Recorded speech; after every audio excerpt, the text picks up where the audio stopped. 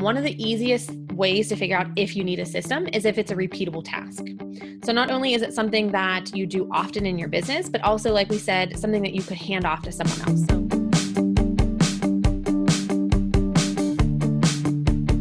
Hi, everyone. Welcome back to the Take Back Your Biz Summit, where I'm chatting with industry influencers on how they have found more freedom, growth, and joy in their business by taking back what matters to them.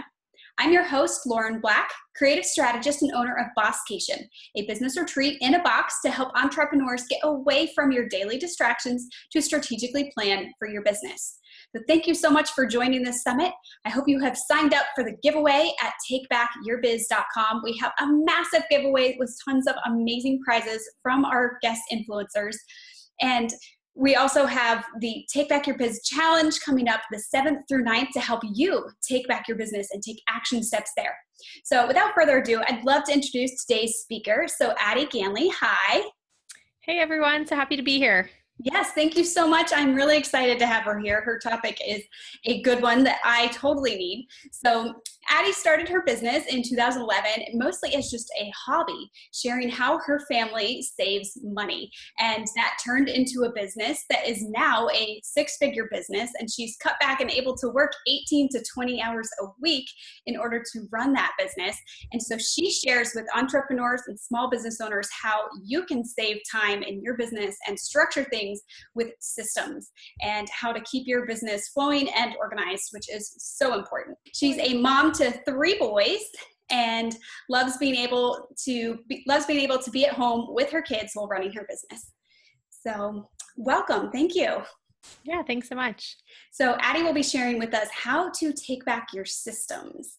So we'd love to hear first just a little bit of why you think this is important. Yeah, so like you said, when I started my business, it started as a hobby. And after a couple of years, I kind of started thinking, okay, well, if I'm spending this much time away from my family and my real life, like I need to be committed and see where this is going to take me. So within a couple months, it quickly went from like a hobby to a business. And I was kind of shocked because I didn't know that you could make a business out of a blog or what I was doing.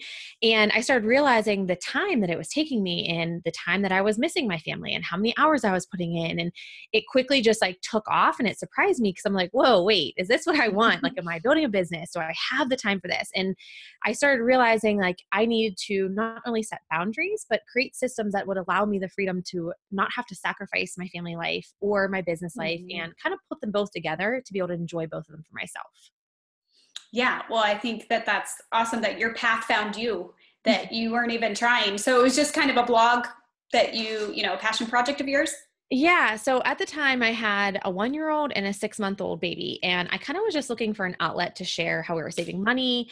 I heard someone one day mention about a blog. I didn't even know what they were. So I hopped on, I created this site, frugalfanatic.com, and I kind of just shared like what we were doing and how I was saving money and how we live this frugal lifestyle. And I just needed a place to almost like connect with people. Cause before that I worked in a small business and I quit to stay home with my boys, and it was kind of all new, being a new mom and kind of not working. So I just wanted a place to share that. So it just started as a hobby, as a place where I would just like write posts and share them and use Facebook at the time. And I just really, really enjoyed it. And I never really was looking for something. I wasn't trying to turn it into a business. I kind of just like, wow, this is really cool. I'm really passionate about this. I want to share what I'm doing. And then I kind of started getting questions from other moms and other people online, like, hey, I want to do what you do. Teach me what you do. And that's where it kind of led me to this business aspect that I have now. Okay. So you still have Frugal Fanatic is that more just a blog, and is that monetized? It is monetized. I kind of use Frugal Fanatic. I call it like my guinea pig for everything. It's actually like my baby because that's where I started online, and I still run it today. And that's where everything that I teach online when it comes to like business and strategies and Pinterest and affiliate marketing, I've tested and proven using Frugal Fanatic. And then I teach it on my addiganley.com site. Great. And you do have a background in education, right? So you can kind of tie that in. Yeah, that was actually, it was like a running joke for a while because I have a background in education and I have my master's in business. And I was kind of wow, what a waste. I'm not using either one of them. And now it's kind of collided where I'm teaching on business and it kind of all fits together. Yeah, that's perfect. So what are some ways that people can take back their systems and take back their freedom through using systems?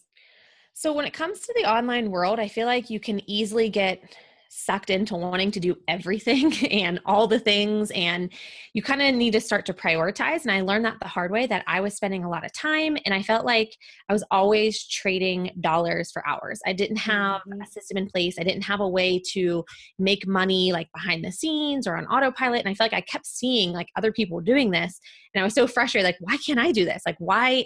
I feel like I'm wasting all this time. And I kind of got stuck since I started with a blog in like this tunnel vision of blogging where I did the same tasks every day and I was working in my business. And I started to realize like, okay, wait, if I want to grow, I need to be doing other things in my business. And the only way to do that is to create these systems. So I started really small and I just tried to figure out things that I could almost remove myself from. Like, what could I do that I didn't have to physically be present on my computer to do this task? And so the first thing I started with my system was actually with like my blogging content, because that's what I knew how to do. That's what I did to grow my blog.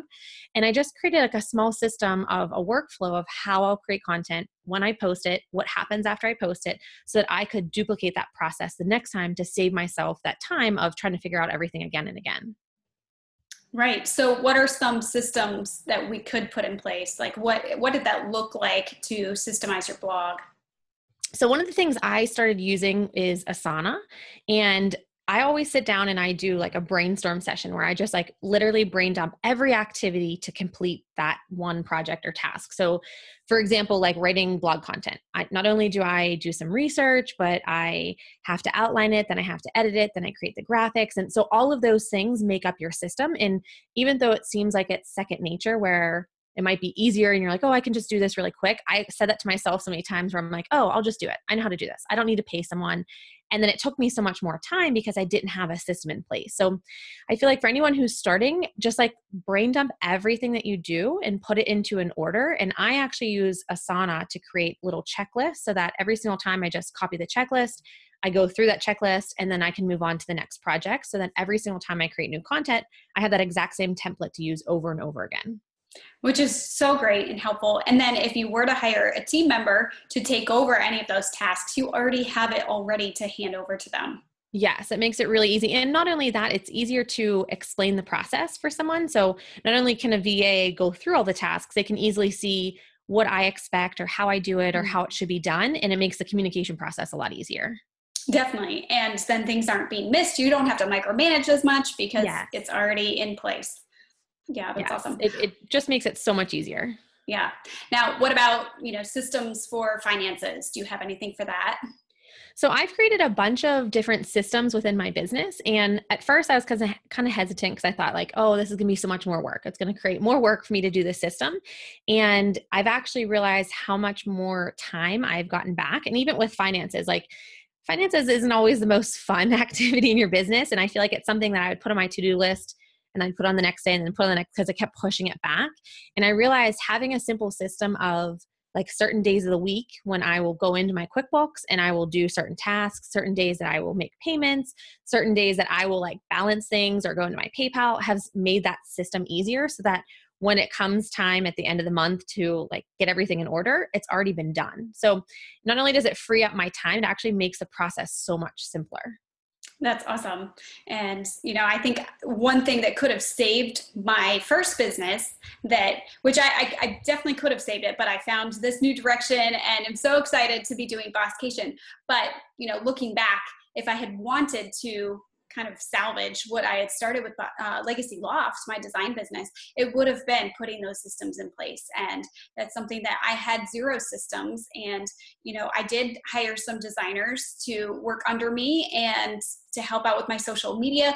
And I didn't have anything in place. So then when it came time to hire them, I was scrambling to try to put together documents that show kind of my process, and I was forgetting steps. And so later I'd have to go back and be like, oh, I also need you to do this for SEO purposes. And, so even on your website with adding to that blog list, it seems like so second nature, as you said, to like, you write a blog, you create a graphic, you upload it, doesn't seem that complicated, but you might forget things like, oh, you need the SEO keywords and what tags are you going to include on your blog post, and putting the images in so that they're Pinterest ready, so that when they pin it, it has the description. Those are all the little things that people tend to forget. Yeah. And not only does it make it easier then, but think of it in terms of like when you have like a really big project, or maybe you're launching a course or launching a new program and it comes time to relaunch, you already have like a system in place and you have this standard operating procedure that you can just go back and be like, oh, okay, I can do this. And I need to do this 3 weeks out. And I need to do this 2 weeks out. And it just creates an entire timeline so that you're not wasting that time every single day being like, oh, what should I do today? Or what should I have to do? Or how did I do this last time? So you have that system so that you can go back and you can edit the process as you go and update it. It just allows you to have so much more time every single day because you know exactly how to do that one task. Right. Now, what all do you know that you need a system for when you're creating these? So for creating a system, one of the easiest ways to figure out if you need a system is if it's a repeatable task. So not only is it something that you do often in your business, but also, like we said, something that you could hand off to someone else. So a lot of times I know people think that their business is them, but technically, like if you are constantly working in your business, you're not going to be growing it. So you need to know like the tasks that you do on a daily basis, the tasks that are repeated, the ones that you go through and every single time you're kind of frustrated, like, wait, why aren't I getting the same result? Or why is this taking me longer this time? Or how could I make this easier? That's when you know you need to implement a system. Definitely. And do you time track as well with that? So I do. I'm a big planner and I like knowing all that kind of stuff. And I'm kind of a nerd when it comes to stats. So I actually use Toggle. It's a free extension that you can just download on your computer. So anytime I sit down on my computer to work, I turn Toggle on and I see how much time it takes me. And I do that a lot whenever I'm starting a new project because I want to know how much time did this take me and Mhm. is it better for me to hand it off to someone? They might be able to do it faster or better than me. And I won't know until I actually see. Because sometimes you sit down and you're like, oh, I'm just going to work an hour. And next thing you know, it's been 4 hours and you could have handed that off for someone for a cheaper or lower rate. And now you've just wasted 4 hours yourself when you could have been spending that time on something that was more important in your business. Right. Yeah. Handing things off to people who do things faster, better, stronger than you is one way to add that freedom back into your business, which is something that I have been implementing in Bosscation. And it's been really freeing because, you know, certain tasks that you hate doing too, that you know it's on your list and it's going to cause a bottleneck keeping you from the next task. Those are the things that you just need to hand over. Yes. And it's hard. It definitely is hard sometimes to hand things over, but in order to grow your business and to take back your time, because you don't want to be the one who's putting in 60 to 80 hours a week. You want to have the time to spend on projects. Maybe it's within your business. Like there might be things that you love, or there might be a passion project that you want to do and you can't get to because you don't have that extra time because you don't have the system. So it's just having those things in place so that you can spend the time on new creative projects or spend the time with your family or not having to sacrifice that kind of stuff. Yeah, definitely. Now, you have mentioned Asana. Do you have any other programs that you use or softwares? Oh, you mentioned Toggle too. That you know, maybe anything for your social media or for lead generation or client, you know, onboarding that you use. So I use Google Drive a lot. I use that for everything because I feel like it's just easy to access with my team. I also use Slack to communicate and Asana, like I said, and then I use for social media SmarterQ. So we have a system in place for whenever I have new content that's coming out or promotion.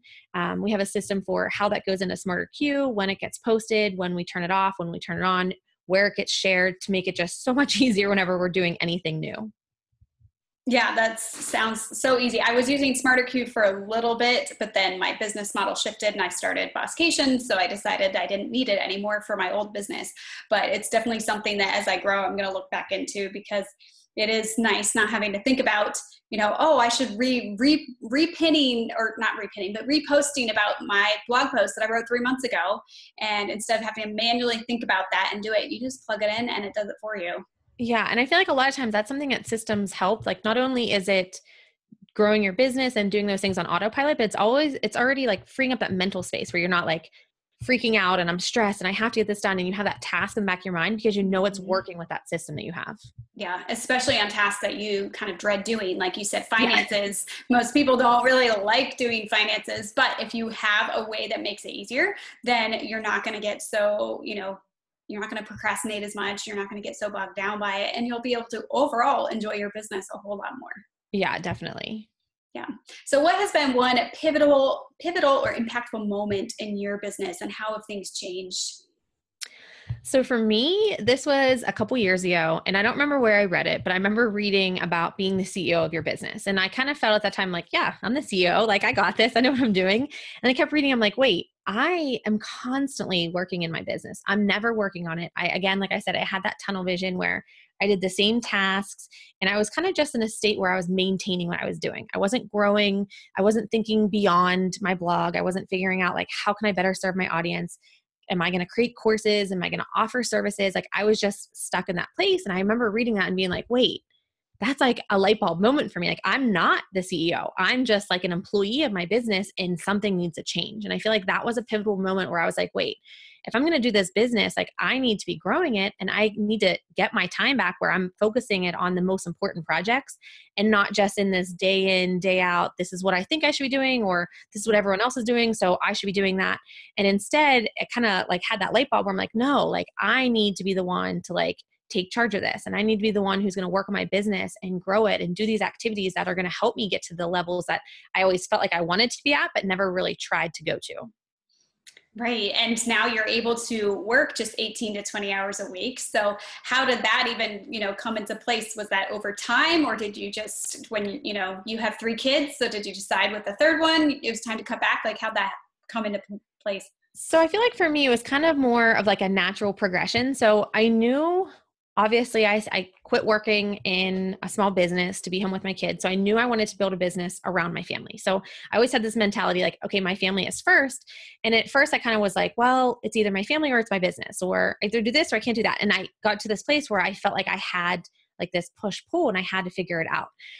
So once my third son did come along, it's like, okay, wait, I have no free time and everything I do has to be very, very intentional. Like I can't be sitting on my computer, like on Instagram or on Pinterest. And like, I need to be intentional. So that's when this whole notion of, okay, I need systems, because if I can't physically be present, what's going to be happening in my business? Or how can I only work 18 to 20 hours while still enjoying my family and love what I do and not feel like it's like a job or work? Because I really do. I know, I feel like a lot of people laugh when I say this. I actually look forward to getting up and sitting down, like working at my computer, because I just love what I do. And it just became a natural part where I'm like, okay, I don't have to give this up. Like I can figure out a way that I can build these systems. I can put in 3 to 4 hours a day and still be happy with my progress and happy with my home life. Right. And now do you have kind of a combination of offerings that and different kind of business models that you have? Yeah, so I feel like I've played around with a lot. One of the biggest things that helped me to grow my business and to implement systems was affiliate marketing and Pinterest. And that's where like my main focus came in, is I realized, okay, I can't be available to do one-on-one services. I don't have the time for client work at this time. So how can I serve my audience? And that's where affiliate marketing came in. Because even like a couple years ago, I didn't even have the time to create a product or a course because I had an infant and it just wasn't going to work out. So I kind of turned to affiliate marketing, and that's where I kind of started to build my business and started realizing, okay, well, this can happen. I can earn money on autopilot. I can have these systems in place where I'm not only generating leads, but they can purchase something that I'm recommending. And it kind of flowed really, really well with my business. Yeah, I love that, because it's something that a lot of people don't think about when you think of a business. You think of, direct sales, and you think of retail and services and coaching people and courses, but not always that affiliate income. And did it take a while to build that up? Yeah. So when it comes to affiliate marketing, it's not something that happens overnight. And I feel like a lot of people have this kind of like this negative connotation with affiliate marketing because it's been done the wrong way. But you're definitely laying a foundation to build these systems and these strategies that are going to work for you 3 months from now or 6 months from now. So I have content on my Frugal Fanatic site that I wrote 2 years ago that's still earning me money consistently month after month. That's awesome. I love that. I need to start implementing more affiliate marketing. So how do you kind of balance, especially with working so few hours compared to what I work and a lot of business owners work who overwork themselves? How do you find time to plan ahead and to, work on your growth? So I learned that for me, at least, there's no such thing really as balance. Like there's always going to be a push and pull, and there's always going to be something that either gets left behind or gets pushed to the back.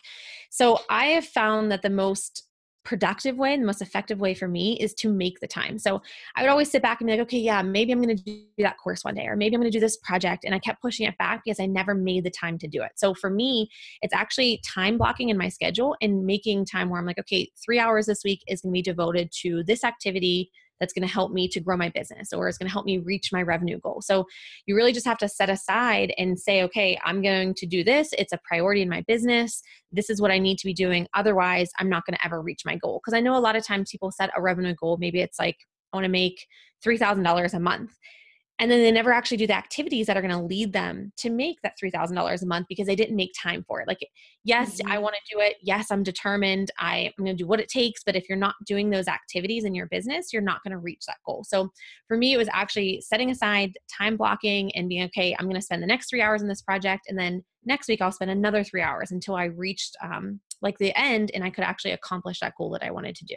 Yeah, well, it sounds like you're really good at prioritizing your tasks. So how do you determine, what you work on during those 3 hours that you're planning? Or how do you determine when you're not doing those planning hours, like, what your schedule looks like and what you're working on?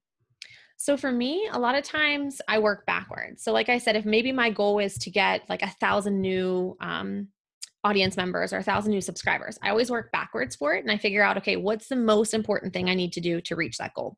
So without having that goal, then I'm kind of just like endlessly working on projects that are kind of not meaningful to my goal.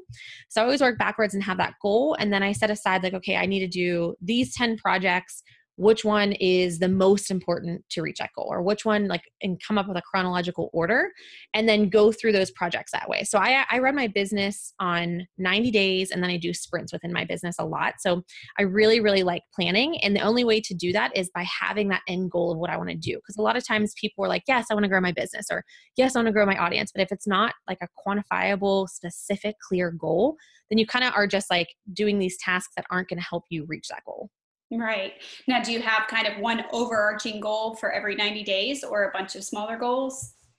So I normally will set an overarching goal and then I break it down into smaller ones so that I know that I am actually not only staying on track, but I'm reaching those within 30 days, 60 days, and 90 days. Because when you have one big goal, not only is it overwhelming, but it's kind of like this daunting thing, like, oh, I'm never going to get there. But if you can break it down and be like, okay, well, within 30 days, maybe I want to get 250 new subscribers, which means I need to do a webinar or a collaboration with someone. And just really break that down. It's not only does that motivate you to keep going, but you can actually see the progress that you're making.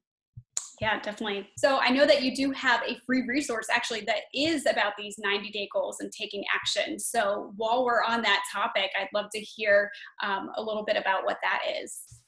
Yeah, so I created an action planner that will walk you through how to not only create that goal, but then how to break it down. Because a lot of times people get really overwhelmed trying to reach this big goal, whether it's a revenue goal or, like I said, building your audience. So it breaks it down so that you can figure out exactly the projects you need to do, the tasks, and then even into individual sprints. So it makes it really organized and simple to fill out so that you know exactly what you're going to do over the next quarter.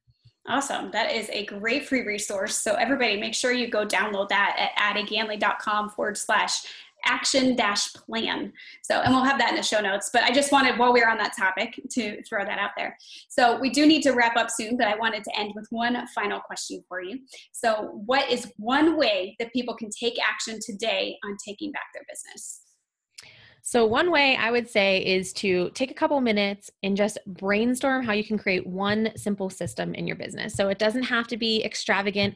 You don't have to use Asana or Trello or any other like high-tech service or anything. You just need to brainstorm it, make a small order, and then you can even put that into like Microsoft Word or a Google Doc so that it's almost just like a template or a checklist for you to use the next time. And when you go to use it the next time, you'll realize how much time you're saving every single time you replicate this task. That's awesome. And I suggest for everybody to find an accountability partner to do this with, because, sometimes that's what it takes, is keeping each other accountable to say, hey, like, did you stay on track? Did you follow your system?